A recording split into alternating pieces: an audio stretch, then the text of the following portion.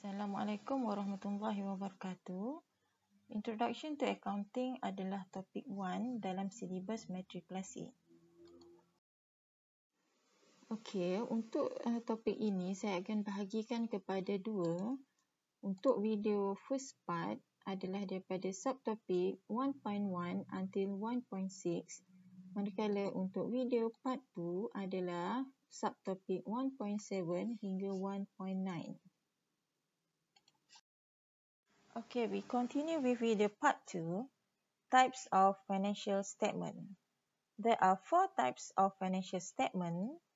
Firstly, statement of comprehensive income for the period or profit or loss. Statement of financial position as at the end of the period.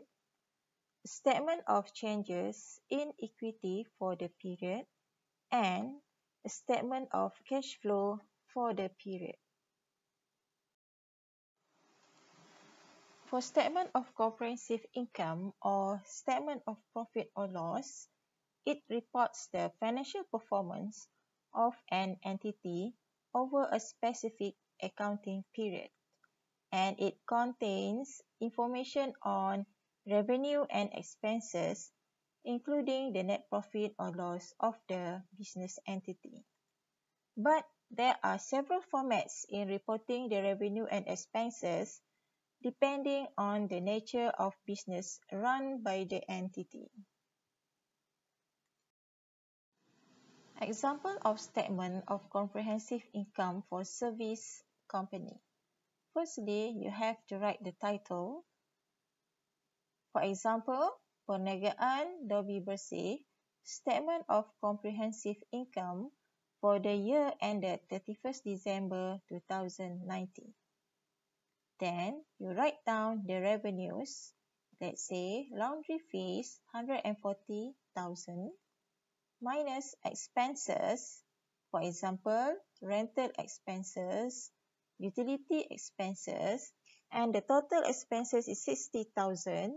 So, revenue minus with expenses, then you can get net profit 80,000. Example of statement of comprehensive income or statement of profit or loss for merchandise companies. For example, Syarikat Rizalman, Baju, Melayu, statement of comprehensive income for the year ended 31st December 2019. Revenues is the sales, 100,000 minus cost of goods sold.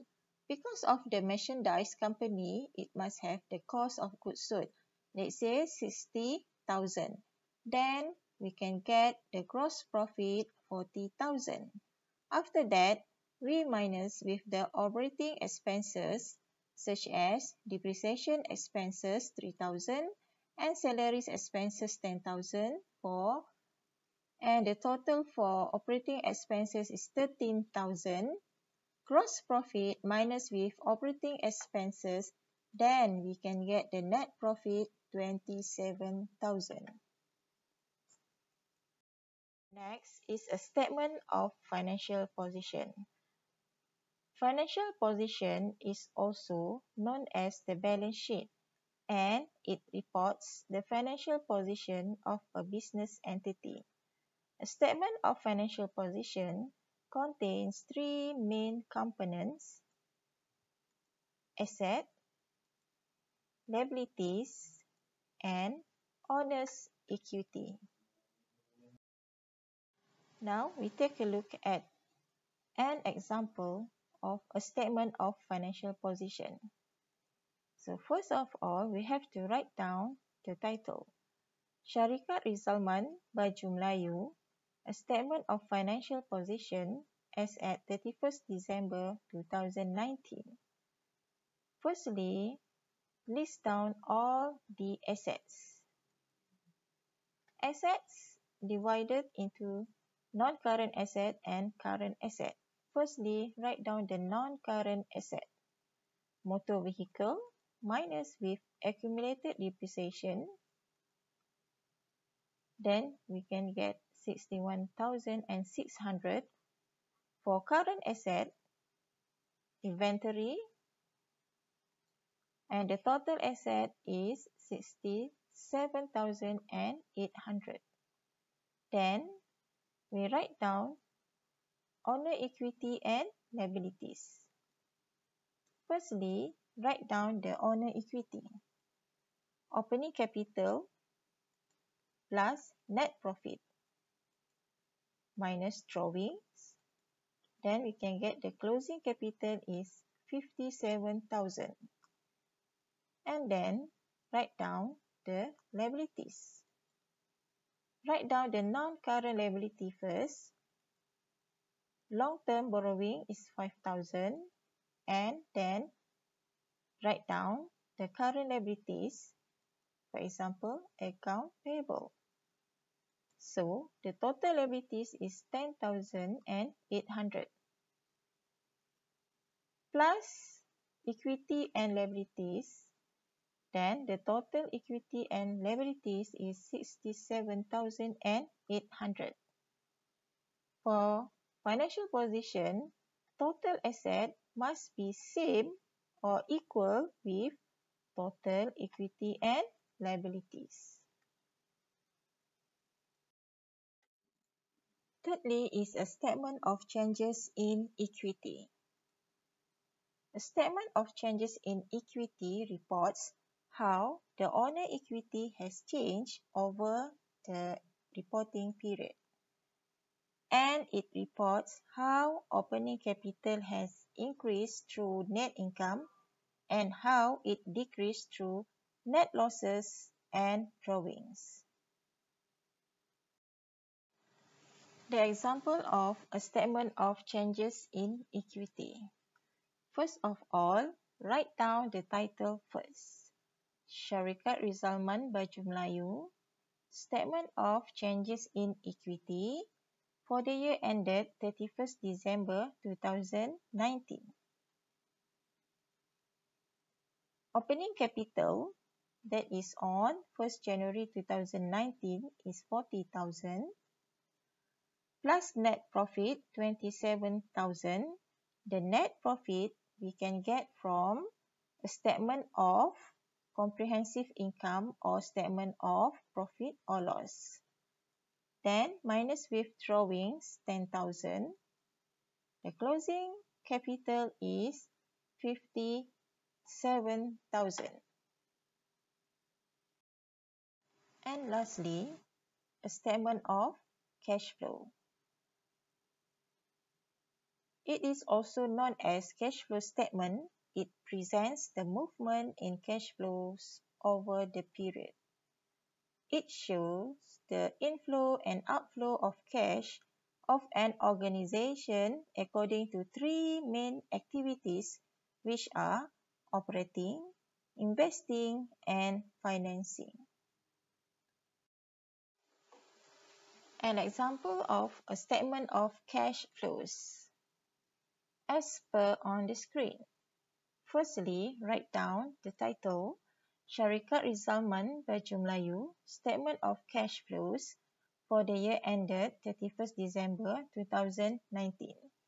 Then, sum up the cash flows from operating activities, that is 12,000. Cash flow from investing activities, that is negative 13,000.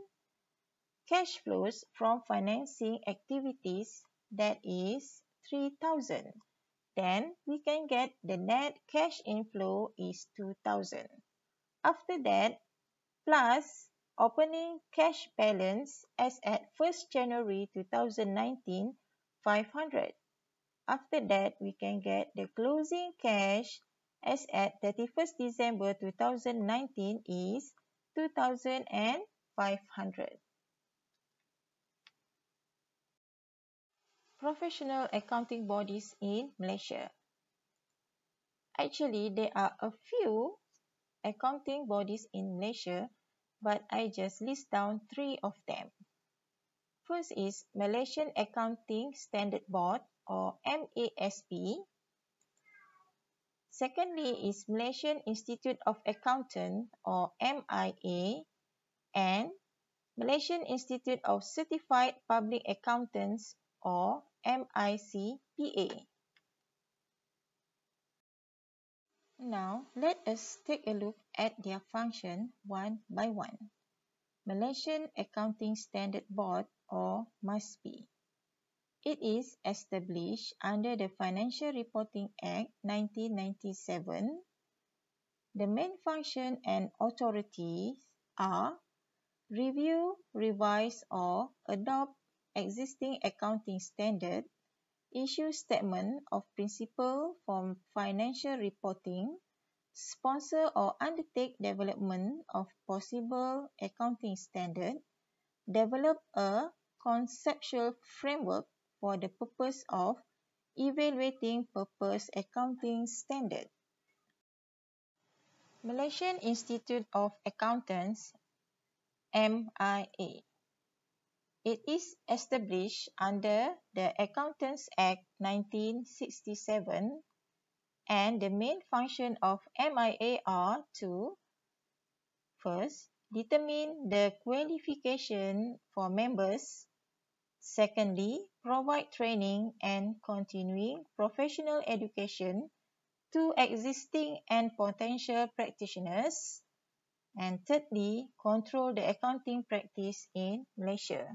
So, for those who are interested to be an accountant in Malaysia, you have to be registered under MIA and then you can get the title Certified Accountant Malaysia or CA-M. Malaysian Institute of Certified Public Accountants or MICPA. The Malaysian Institute of Certified Public Accountant or MICPA was formed as a professional body in 1958. The main function of MICPA are to advance the theory and practice of accountancy in all its aspects, recruit, educate, train, and assess a body of members skilled in these areas, maintain high standard of practice and professional conduct by all its members, and develop the accounting profession. Lastly is potential career in accounting. Actually, there are a lot of career or potential career in accounting. That is in public accounting to assist organization and individual with financial reporting and accounting tasks. For example, auditing. Auditing is to ensure compliance with financial law and regulation in a variety of industries. Other examples are taxation and management consulting. In private accounting is for profit company or non-profit organization. For example, financial accounting is to report fiscal standing to investor and the public. And also in management accounting is to oversee financial operating to lead a business to success. In governmental accounting is to manage budget, expenses and revenue at all levels of government. While in forensic accounting is to uncover illicit activity and track criminal funding.